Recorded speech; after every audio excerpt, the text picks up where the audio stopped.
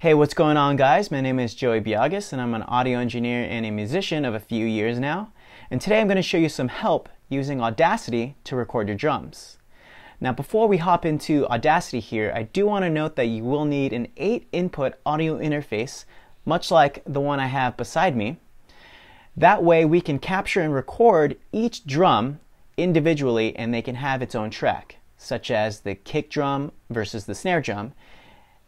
And we'll have more control over each drum and being able to mix or process them and have a better sound overall.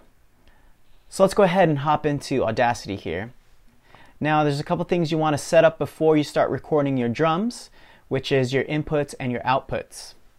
Okay, so let's select our inputs, and we do that by looking for the microphone icon here, and we want to select our 8-input audio interface. So whichever one that you have, you can select it from here.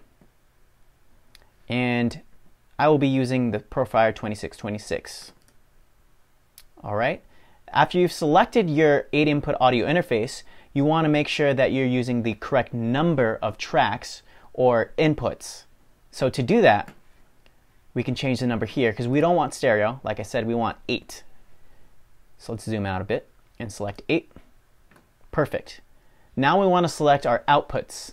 So we can do that over here in this section. Look for the speaker icon and again choose from the following, and basically you can choose whatever you want. Again, I want to go out of the audio interface that I was using before, which is the Profile 2626. Let's zoom out. Okay, now that that is set up, we can start recording, and to simply record, we can cruise up to the upper left-hand corner and hit record. And that's going to start recording for us. Okay, I'm going to stop that.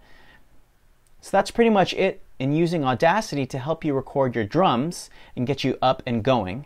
So if you do have any other questions, please let us know, and thank you for watching.